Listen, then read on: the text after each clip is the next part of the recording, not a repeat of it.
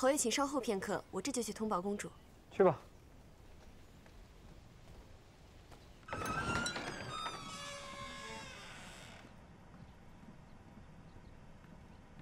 公主，公事局派人来，要带公主熟悉下青柳阁。是不是洛王殿下来了？你也不早点通知我，我都还没收拾好呢。洛王，你竟然是兰昭公主？怎么是你呀？你谁呀？锦溪侯刘小侯爷是也。小侯爷可真是有闲情雅致啊！半夜以毒害松鼠为乐趣。嘿，看来公主对本侯颇有偏见呀，只待日后再跟公主慢慢解释吧。今日，天家特派我带公主熟悉下青柳阁。公主，请吧。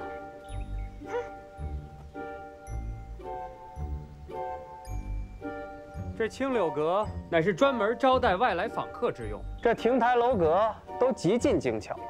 听说竞标大会之时，入围的商户还会搬进旁边的瑞园，到那时候就更热闹了。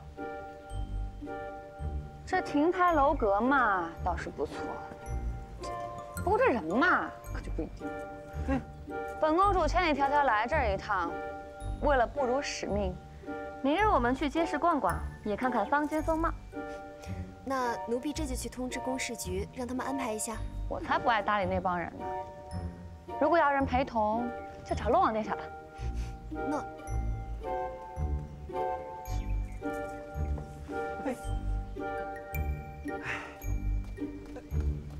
小侯爷，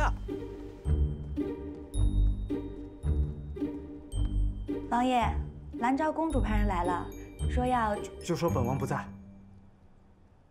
就只是派人传个话而已。公主派人传话说，她明日想去街市上逛逛，了解一下京城的风土人情，想问王爷是否愿意前往陪同。就说本王身体抱恙，不能作陪。诺。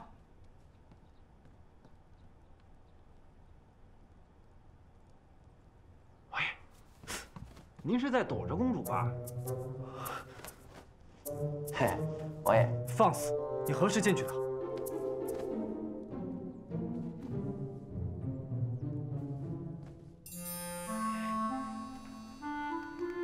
王爷，那兰昭公主想去街上逛逛，您不陪同，恐有不妥吧？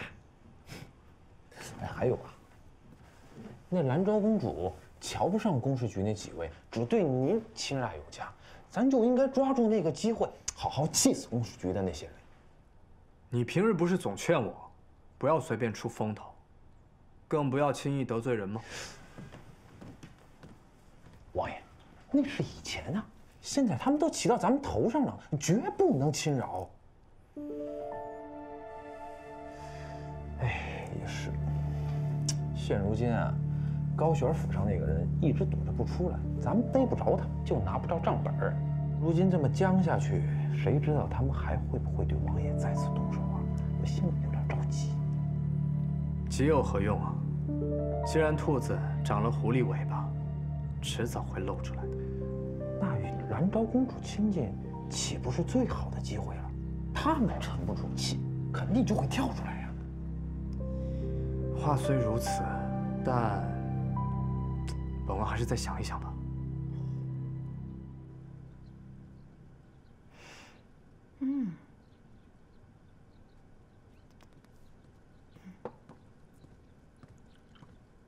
禀公主，洛王殿下身体抱恙。身体抱恙？听说此次竞标大会是由公事局袁大人主办，洛王殿下只是协办，想必洛王殿下不是喧宾夺主之人。什么袁大人？日日官腔，满面假笑，本公主最不爱跟这样的人打交道。哎，我看这样好了，我们现在就去洛王府拜访。啊，现在？恐怕这不合规矩吧？什么规矩不规矩的？洛王殿下和兰昭太子是旧识，也算是兰昭的老朋友。本公主去拜望一番，有何不可？可以。诺。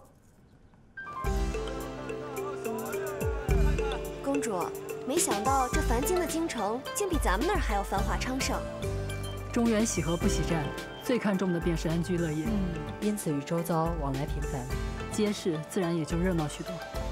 我兰昭早该与大宁交好，习得他们的经商之道，与大家友好往来，总比连年征战要好得多。哎，但是公主，咱们避开公事局去拜访洛王殿下，终究是不合规矩，还是小心些才是。不然，先让奴婢去探探路吧。洛王对我多有照顾，探病理所应当啊。是，公主说的是。看一看。但是呢，离开兰昭的时候，太后亲自嘱咐奴婢说，公主行事大胆，难免会有冒失，还是小心些才是。好，知道。公主，前面就到了。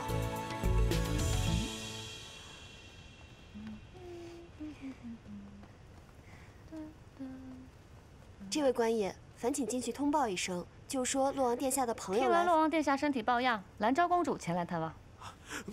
公主殿下，恕奴才眼拙，小的马上进去通报。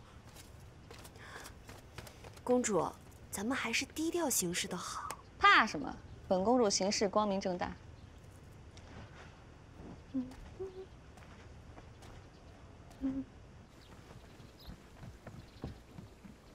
王爷，兰昭公主来了，在门外恭候呢。就说我不在。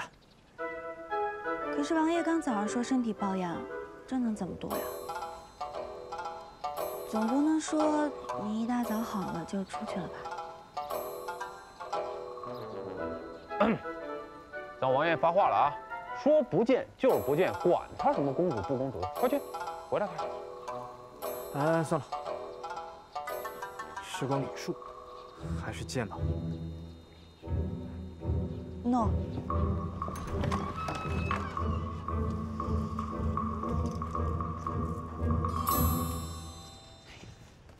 哎，公主。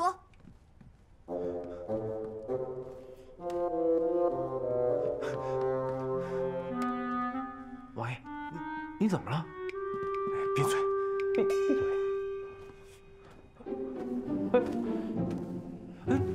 王爷，您这是？你看我干嘛？还不快去外面迎接公主啊！我不去，我就在您身边待着。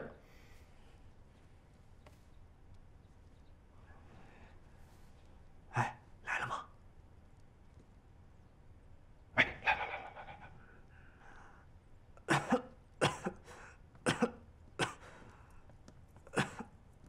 王爷，兰昭公主到了。你别动，身体要紧。不知公主驾到，本王失礼了。哎，前几日看你还好好的，怎么今日病得这么严重？太医怎么说呀？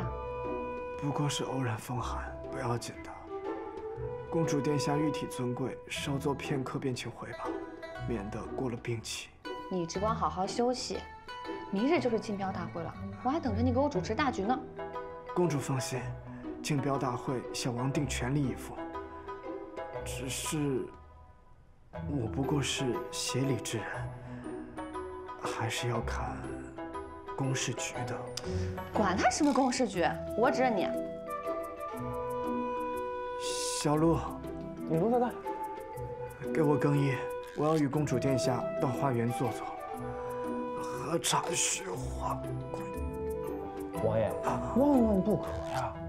太医嘱咐过了，您刚服完药，一定要卧床静养，发汗，要不然明日就不可痊愈了。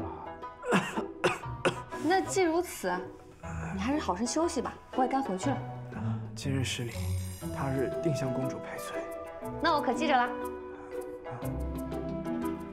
王爷，那我去送送。好。